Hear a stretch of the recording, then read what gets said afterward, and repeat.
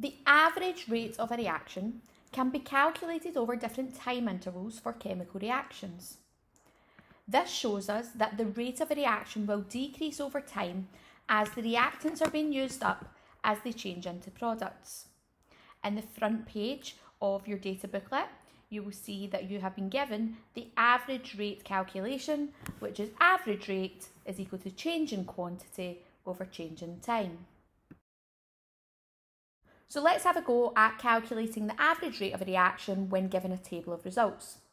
The first example, we're going to be given the time interval between 0 and 10 seconds. First thing that we have to write down is our formula, which is average rate is equal to change in quantity over change in time. We then have to substitute the values which are given in the question. So we've got average rate. The time interval we've been given that we have to look at in the table is 0 and 10. We always take small numbers away from big numbers, so we'll write 10 minus 0. We then have to look at the quantity for that time interval, and we can see that we're given 0 and 12. We always start with a big number, 12 minus 0, and that correct substitution gives us 1 mark. We then use our calculator, and if we were to do the top line, 12 minus 0 gives us 12, 10 minus 0 gives us 10, and when we pop that into the calculator, 12 divided by 10 gives us 1.2, which gives us our second mark.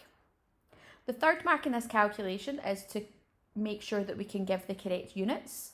So again, we use the equation average rate is equal to change in quantity over change in time. What quantity have we been given in the table of results? We can see that we are working in centimetres cubed, and for time we're working in seconds. So if we were to rewrite that, we would write that as centimetres cubed s to the minus 1.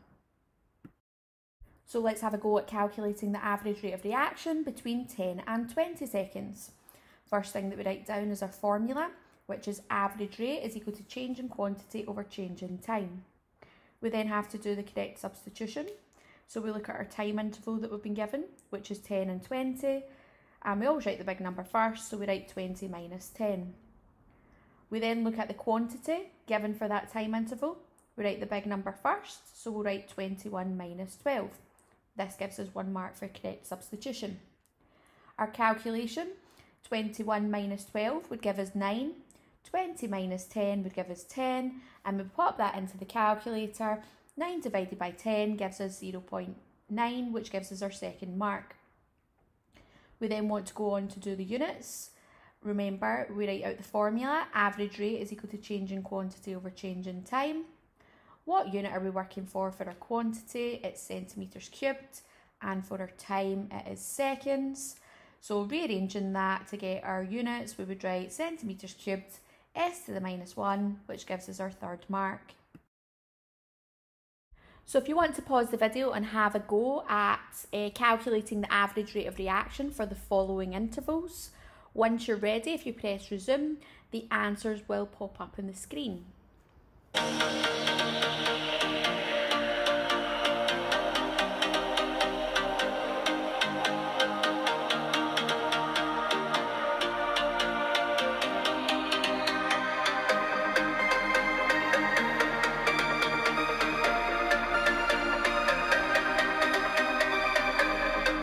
So what we can see from the results is that the average rate of reaction decreases as time goes on. And this is because the reactants are being used up.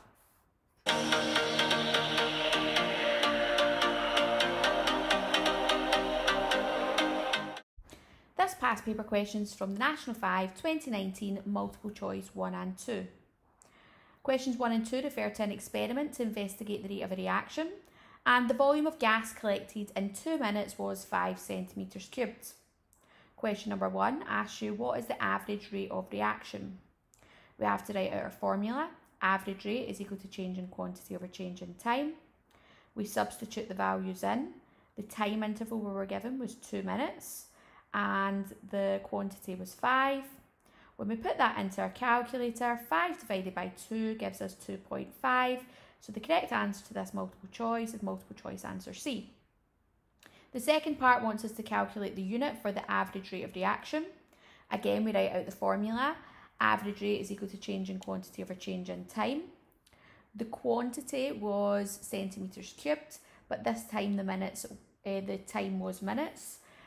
And when we rearrange that, that would be written as centimetres cubed min to the minus 1.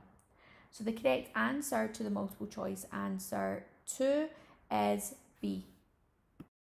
This past paper questions from the National 5 2018 written 1B part 1. The student obtained the results shown. Calculate the average rate of reaction between 20 and 50 seconds. Your answer must include the appropriate unit. You have to show you're working clearly.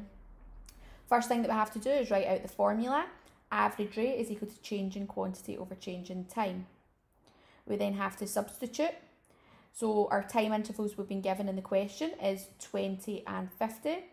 So we always write the big number first, so we write 50 minus 20.